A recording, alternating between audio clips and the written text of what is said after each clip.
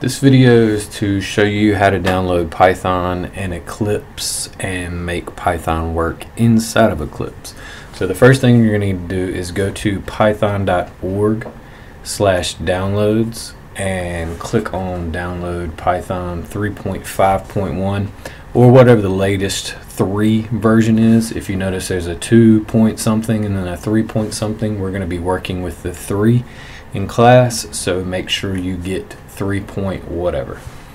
When you install it, make sure it installs to your program folder, programs x86 folder, so that you can easily find it later, because you're going to have to point to it inside of Eclipse, and if you can't find it, then you can't tell Eclipse where to look for it. Also, download Eclipse. Go to eclipse.org, click the download button, get Eclipse IDE for Java developers, get the 32-bit version. That way the 32-bit version of Python and the 32-bit version of Eclipse will work together. If you have a 64-bit of one and the 32-bit of the other, they won't work together. So you have to have the 32-bit version of both. I recommend the Eclipse IDE for Java developers because if you are in the CET program, then later on you're going to be learning Java, so you might as well go ahead and get the IDE for Java. So anyway, you'll download that, you'll install it, and then you will be ready to set it up for Python. So I've already installed it. Go to your File Explorer, your C drive, should be under Programs, Program Files x86. Actually no, I created mine right into the C drive, so you can put yours anywhere you want. I just put mine straight into the C drive. You'll open Eclipse, you'll double click on the application. You can right click on it and click send to and then desktop to create a shortcut. That's how I got my shortcut up here, but when you first download it, there is no shortcut. So we'll double click on that to open it up. It is a little bit slow to start off with, but once you get into it, it's a little quicker. Create a workspace. I normally just use my user folder and then /workspace. You can create yours wherever you'd like.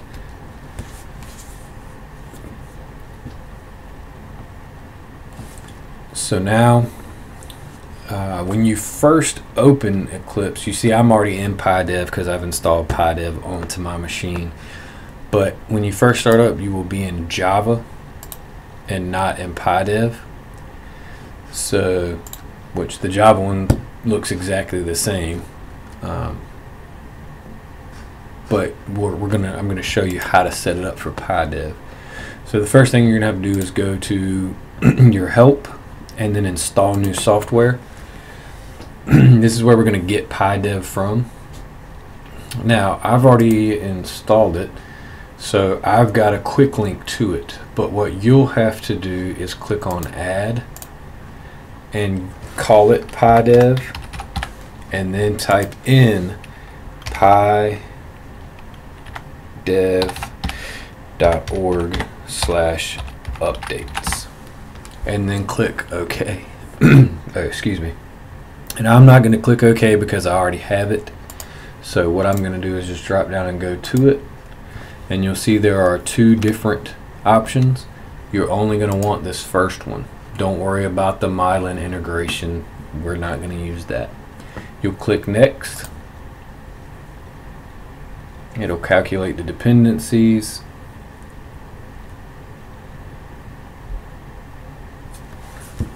Sometimes it takes a little while.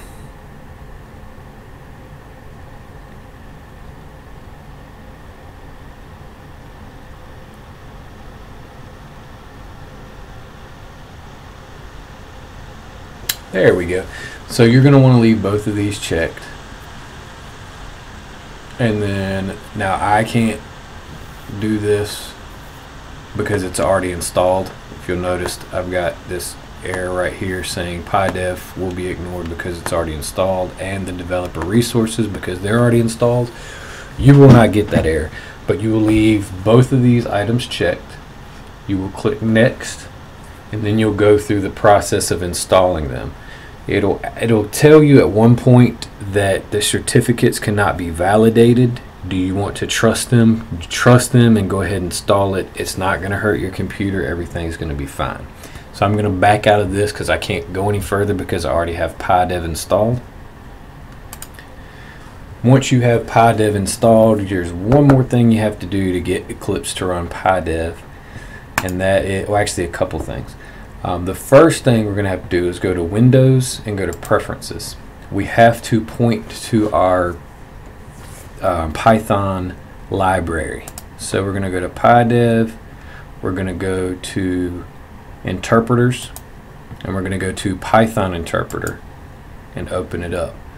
We're going to create a new one, and the interpreter name, I'm just going to call mine Python 3.5 because I actually just installed this.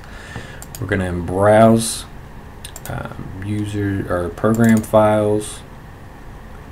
This is why it's important to put your Python folder when you download it into this program files x86 folder so that you can find it again.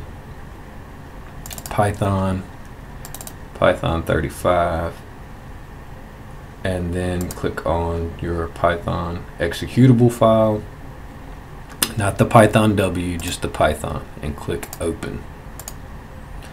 Click OK. It'll come up with all the libraries that it needs to import automatically. You don't have to do anything. Make sure they're all selected because you want them all.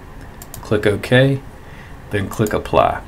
It'll show you that it's going through and it's pulling all these things in and whatnot. This may take a minute or two as well because there's several files that have to be done.